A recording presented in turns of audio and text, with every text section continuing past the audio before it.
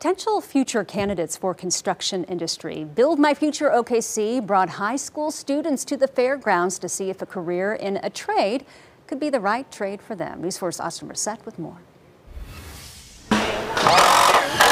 A little hands-on learning.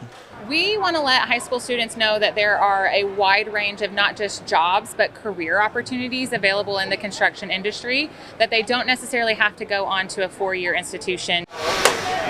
1,500 high school students got the opportunity to get up close and learn at the Build My Future OKC Career Fair Wednesday while getting a glimpse of trades in the construction industry. It was good to see the varieties and the job offers and the openness to figure out the next step on my path. OG&E, DeLisi, OSU OKC, and many others were in attendance. These careers set students up for a long-term financial gain, with a lot of our students starting out well above minimum wage.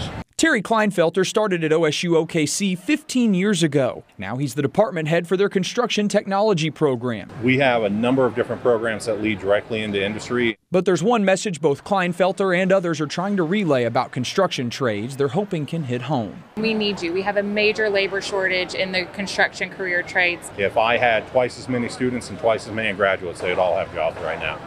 The need out there, depending on the section of the industry, is huge. Austin Brissett, Oklahoma's News 4. For more information on Build My Future OKC and trade jobs throughout Oklahoma, visit our website, kfor.com.